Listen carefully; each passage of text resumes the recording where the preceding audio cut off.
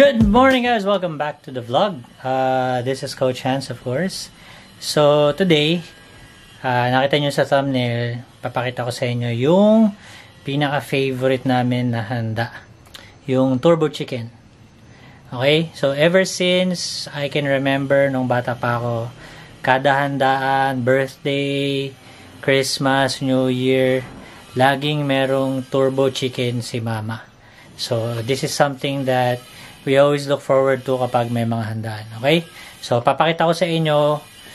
Si mama yung magluluto. So, papakita niya lang yung process. And, of course, bago natin gawin yan, if you have not subscribed to the channel, click that subscribe button and that notification bell para lagi kang updated sa mga vlogs, live streams, and of course, yung ating mga YouTube tutorials. Okay?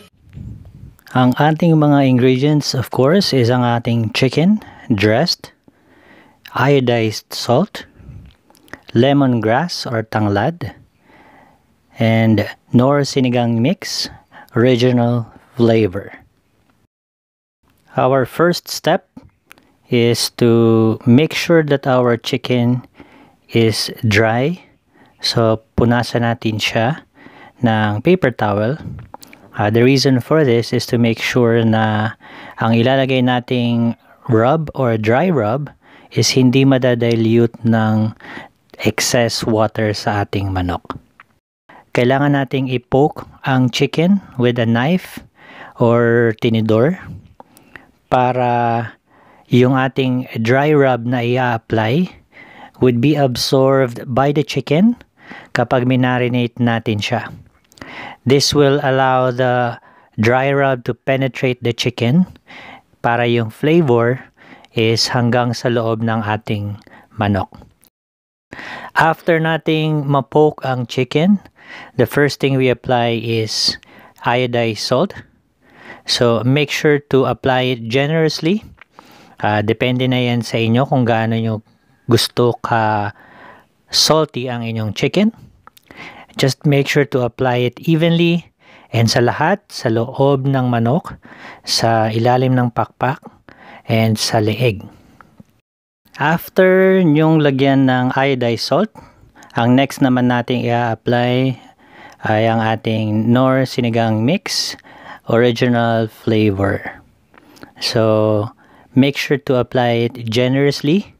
Ito ang magbibigay ng distinct taste sa ating turbo chicken. Aside from the taste, it will also give it color, more on a reddish brown. So medyo darker brown ang kanyang kalalabasan kapag naluto na siya. Again, make sure to apply the dry rub generously sa lahat ng parte ng manok and pati sa loob.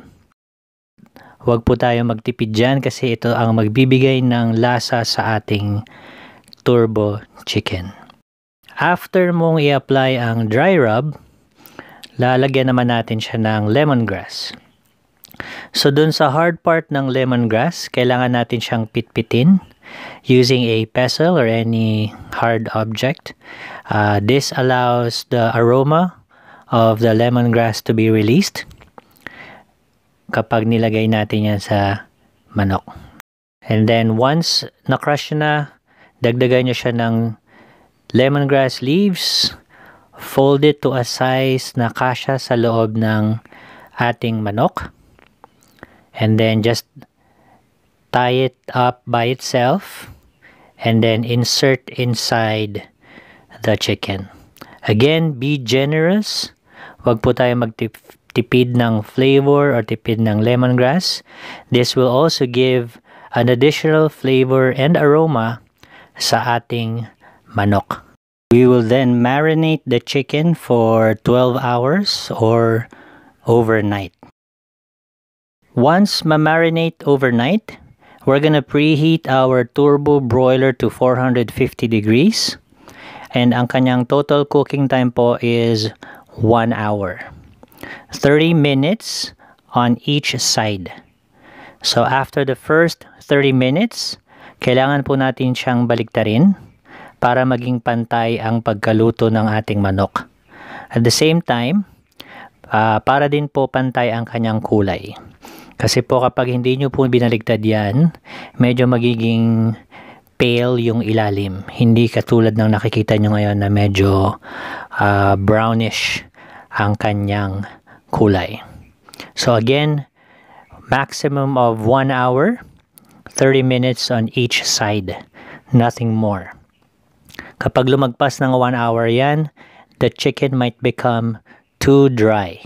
So, hindi na siya masyadong masarap kasi mararamdaman nyo sa inyong bibig na tuyong-tuyo na ang ating manok.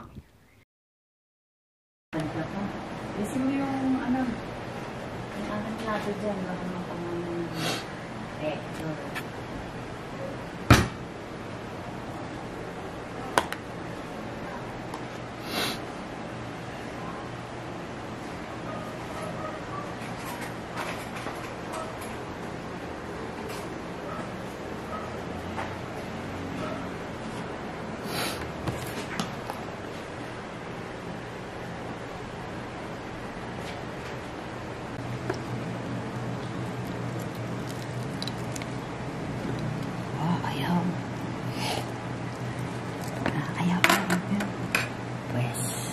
Kamayin. Yeah. Dalawa sa akin.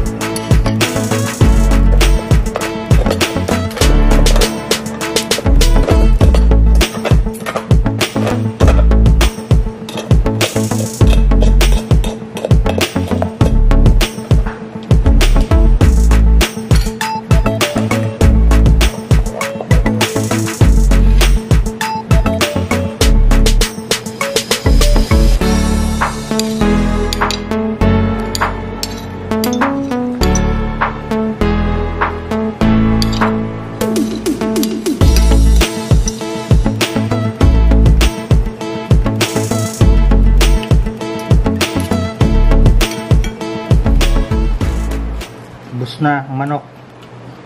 Dalawa lang kami ni Rayleigh kumain yan. Si mama din. Si mama kinain 2 pakpak lang.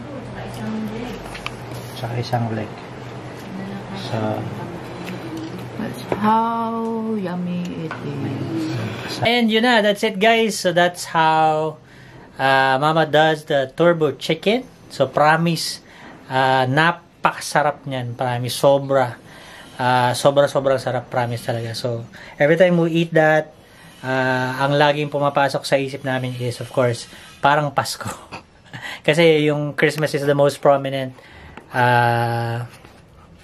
event na lagi namin ginagamit yan or lagi niluluto namin. Okay? So if you have not subscribed to the channel, click that subscribe button and that notification bell for future uploads. Of course, don't hesitate to subscribe to my wife's YouTube channel, Rayleigh. And please support our channel members. Links of their YouTube channels is also in the description below. Alright, so that's it guys. Again, this is Coach Hans. Always remember that being the best is not an achievement. It's a lifestyle. Ciao!